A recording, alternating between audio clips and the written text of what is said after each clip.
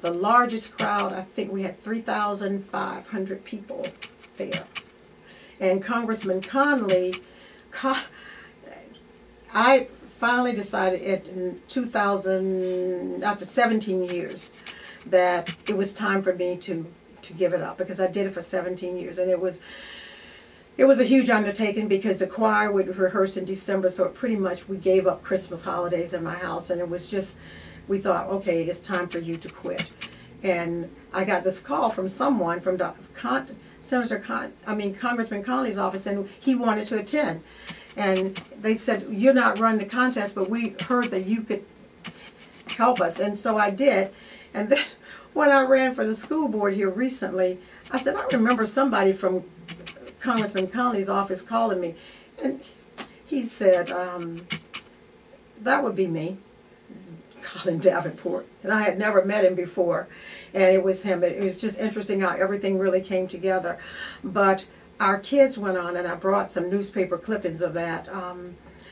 Two of the kids went to the White House to speak. So we had kids that went to the White House. One of the speakers, they're kids now who have doctorates. One of the students is a physician, a pediatrician, lawyers. They've gone on to do really great things. And to watch what happens when you have high expectation, you believe that kids can do it. They could not only recite a speech, then they started to say things like, we could write our own speech. So I would just wait, and the theme would always come. And so we did one theme where it was by the content of their character. You give them the theme, and they would just write a speech. I had another theme was, let's meet at the table of brotherhood. Get that? Malcolm and Martin, Two Roads to Freedom. I did one on Birmingham to Tuskegee, because Booker T was also an orator, and at age 16, like Martin Luther King, went to college. And when I studied Tuskegee, because of this whole oral tradition of who we are, you know, the keeper of the information, that was part of those African American schools. And my husband's cousin, that we finally found his family, who he's from a mixed background also, found his family, and I found the report card. He had his PhD.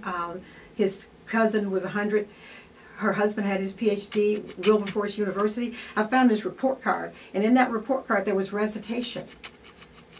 And at Tuskegee there was a recitation room. It was, you had to learn speeches, and that was a part of your grade. It all came from that oral tradition. So we've always been able to keep that information in our heads. And so you go to the strengths of what people bring to the table instead of saying you do one thing. But the kids, getting back to the kids not only could write a speech. About 5 years into MLK, I was sitting on stage, and there were about 2,500 people out there. And I looked over, and none of the kids had their note cards. And I whispered, "Where are your note cards?" And they said, "Miss Jessie, we don't need our note cards." And I said, "What? You don't need your note cards?" No. And from that day on until now, when you watch MLK in Prince William County, rarely do they use their note cards. If you use your note cards, you generally will not win. It was just this whole, you open the door and this intellectual power comes in. And so when, what's still here today is this belief that one researcher, her name is Carol Dweck, calls the fixed intelligence, the fixed mindset. You have to believe that some people still believe that intelligence is fixed, and that some groups of kids don't have that intellectual ability. And what Carol Dweck's research shows, which I've always known, just didn't know what it was, that there's this fluid, malleable intellectual power that we have. And it's just waiting for somebody to come in there and open it up. So once I open the door, these kids, well, we don't want to recite anymore. We had to kick recitation. We can write our own speeches, and they did. We can without note cards, and you'll see them. They'll walk off the stage into the audience and still speaking, and they'll do the swagger. They get there is a difference in the way African American kids speak and talk. It's a part of who we are, and so what you do, you learn to embrace where you come from, and when you embrace where you come from, I think everything just works. And I found that with kids. So when I was at Vaughn, we had pep rallies, we had dances, we had the J curve, which is like you can be on the other end of the bell curve. And so they came up with something they call the J curve shuffle, and they would like, we're going to move to 600. We're going to get a perfect score. And we had 600 clubs, we had 500 clubs. The kids have their names engraved in brick over there. If you go over there, there's a big walkway. I've had it since 1991, 92 as principal. And if you got straight A, you got your name engraved in brick. Oh yeah, it's out there. And high expectations for kids. You have to work on it. You work on it all the time, because from 1991 until about 2 years before I left, I had about 34, we call them brick kids, because they named themselves the brick kids, and they would say, we're going for the brick. You start with your name engraved, and if you're straight A, you got a plaque, and you would put a little star every time you got a straight A. If you got 4, you had the brick.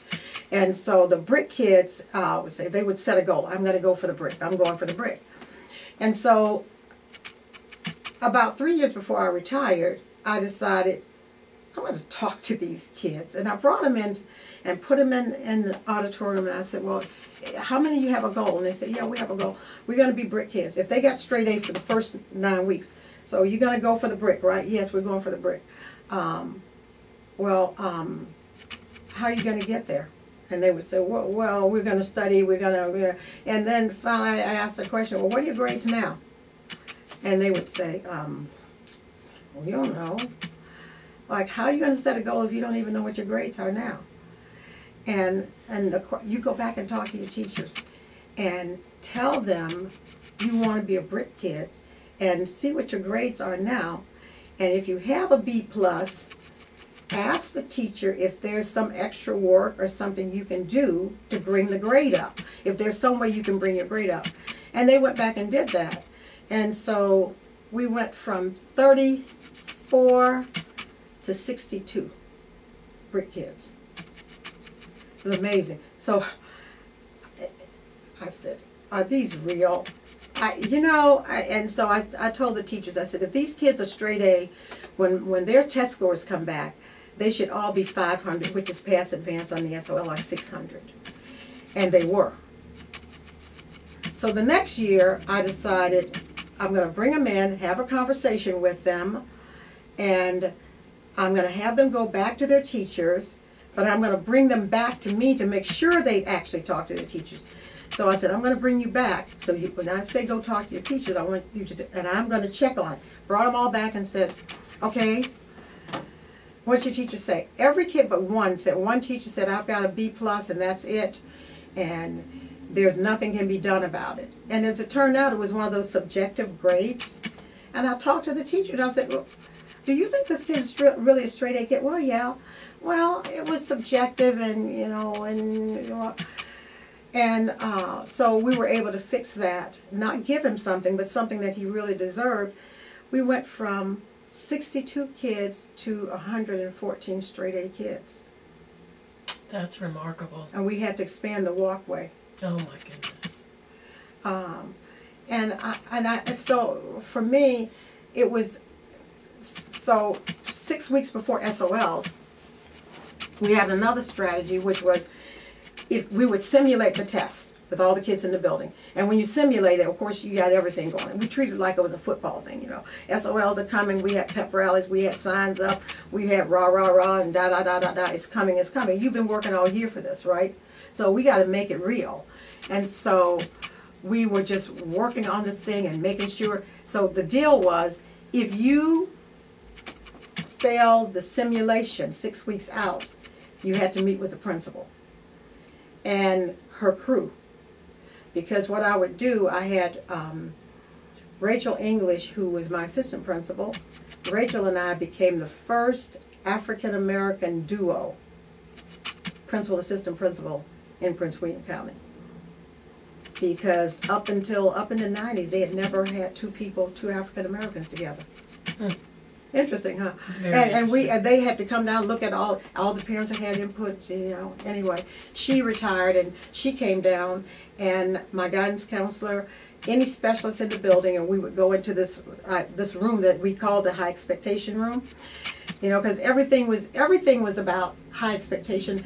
You know, I'm going to go to the high X room. You're a brick kid. You can do it. You're smart. All the kids were called the bright ones, and they start to believe it, and people become what you tell them. Mm-hmm. I believe that, and it's true. So they would come in that room, and I would go to a question, each one of us, and say, and you'd ask a simple question like, "What happened?" I said, "Well," they would look at the question and would say, "Did I put C? That's really B. It should be B, Miss Jessie." Or, "Oh, I misunderstood this for that." And so each one of us saw 25 kids. And so at the end of the conversation, I said to Rachel, it's back to my dad's kind of thinking, how many of your kids couldn't and how many didn't? So she said, "What?" I said, I had a bunch of kids who just didn't, who could, but they didn't.